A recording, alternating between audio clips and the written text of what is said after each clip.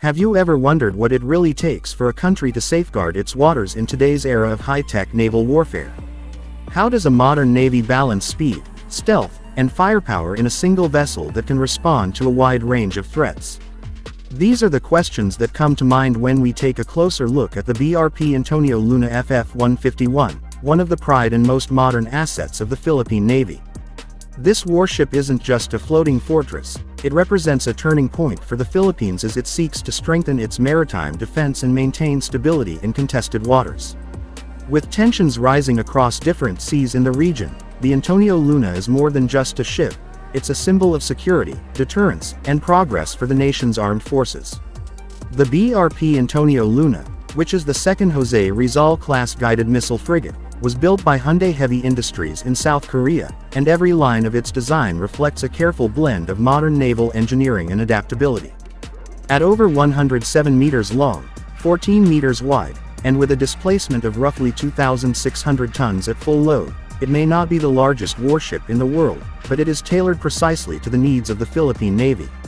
Its size strikes the perfect balance between carrying enough armament to pack a punch while remaining agile enough to operate effectively in both shallow coastal waters and deeper seas.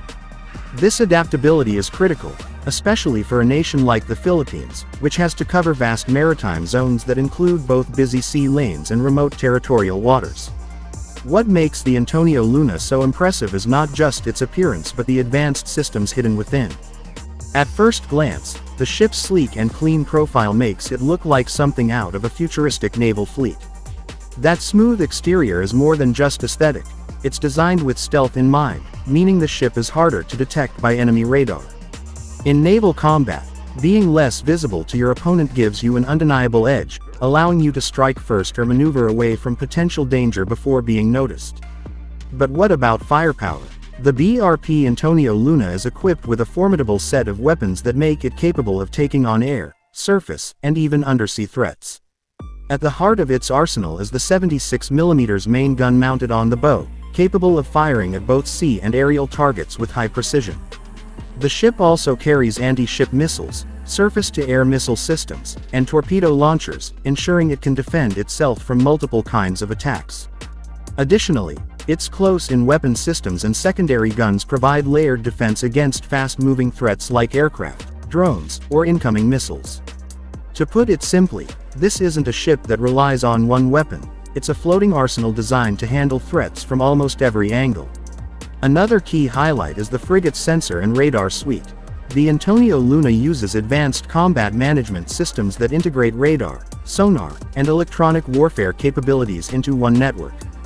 This allows the ship to detect, track, and respond to threats in real time. Think of it as the ship's brain, constantly scanning the skies, seas, and below the surface for danger. This level of situational awareness is what turns a warship into a true guardian, capable of making split-second decisions in fast-moving situations. Performance-wise, the Antonio Luna is powered by a combined diesel and diesel (CODAD) propulsion system, giving it the ability to reach speeds of over 25 knots, which is about 46 kilometers per hour.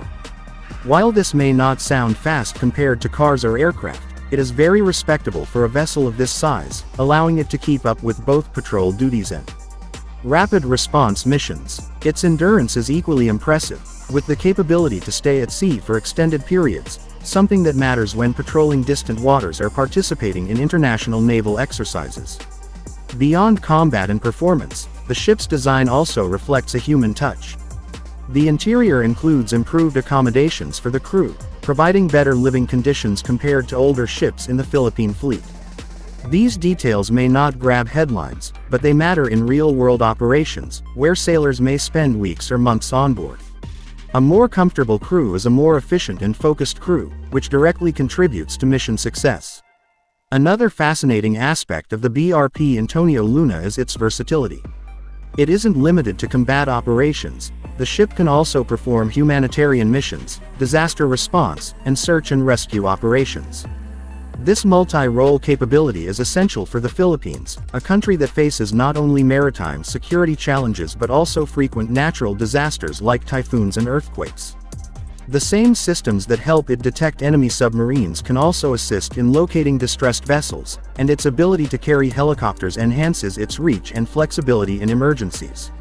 Looking at its role in the bigger picture, the BRP Antonio Luna represents more than just steel and technology. It embodies the modernization path of the Philippine Navy.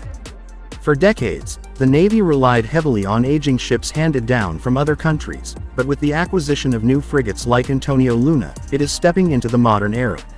This shift is about more than just national pride. It is about ensuring maritime security in a region where competition and disputes are intensifying.